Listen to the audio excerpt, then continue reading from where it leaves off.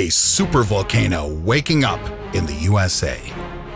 A supervolcano, which in case of eruption will blow all of North America and doom about half of the world to slow death, is starting to wake up. Can't we do anything about it? First, let's decide on what is a supervolcano. It's nothing like a regular volcano, a cone-shaped formation with a vent. It's more of a huge depression with the eruption area covering a few thousand square kilometers. For instance, a supervolcanic eruption on the Indonesian island of Sumatra caused 6 years of sulfuric acid rains. Add to this the dust clouds blocking the sun for quite a while, and you will get a picture very similar to nuclear winter. The supervolcano left no more than 10,000 people on the entire planet. Nowadays, there's also a threat of volcano eruption. There is a supervolcano in Yellowstone National Park, USA, at the height of 2,500 meters. Until recently, it has been considered dormant. On the outside, Yellowstone National Park is covered with a picturesque landscape. Well, on the inside, it is a vast valley filled with molten magma. For thousands of years, magma has been filling huge underground reservoirs, melting rock, becoming so thick that volcanic gases causing eruptions in regular volcanoes can't escape. Thereby, upward pressure from gigantic subsurface molten magma bodies make the surface of the Earth begin to swell. That lasts for hundreds of thousands of years until the swelling explodes.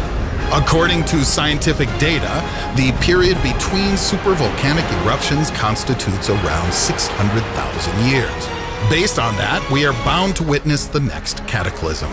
Originally, researchers scheduled it for 2075, but in summer 2003, strange things began to happen in Yellowstone National Park. The ground temperature rose to the boiling point. There appeared fissures releasing hydrogen sulfide and carbon dioxide, volcanic gases contained in magma. These factors led scientists to believe that magma had escaped from its chamber and is reaching the surface at the speed that has increased by several times. Due to that, the time the volcano was believed to erupt was changed by almost 50 years. While magma is at the depth of 10 kilometers from the mouth of the supervolcano, it's too early to worry.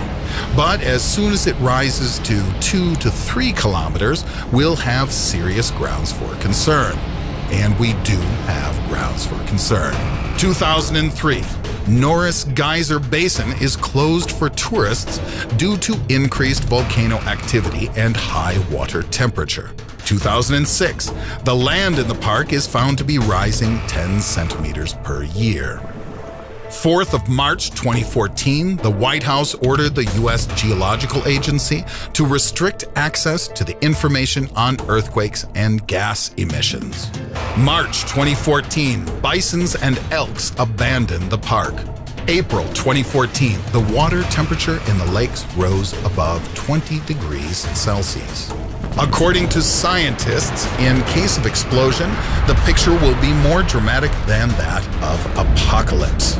It will start with the land in Yellowstone National Park abruptly going up and overheating. And when the immense pressure bursts, caldera, the resulting mouth will erupt thousands of cubic meters of lava that will resemble a column of fire. The explosion will be accompanied by massive earthquake and disastrous lava flows spreading at the speed of hundreds of kilometers per hour. The eruption will last several days. However, people and animals will primarily die not from ash and lava, but from suffocation and poisoning by sulfuretted hydrogen. By this time, the air throughout western regions of the USA will be poisoned so much that humans will last no longer than 5 to 7 minutes. Researchers do not challenge the fact that Yellowstone Giant will trigger the eruption of hundreds of regular volcanoes worldwide. Furthermore, the eruption of volcanoes situated on the ocean bed will generate numerous tsunamis, which will flood coastal areas and all island countries. What will follow can be described as volcanic winter. The U.S. President's Council of Advisors on Science and Technology has come to the conclusion that it will be impossible to rescue the entire population.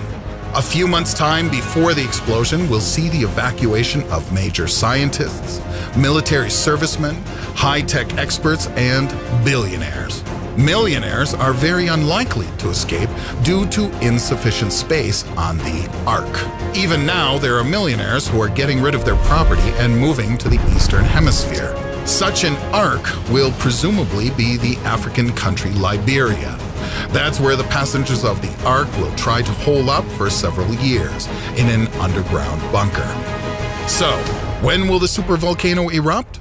Nobody knows for sure, but that will be quite a sight. Do you know how to survive a supervolcano explosion? Write your answer in the comments below. If you liked our video, please push the like button and subscribe to our channel. There's lots of fun stuff ahead.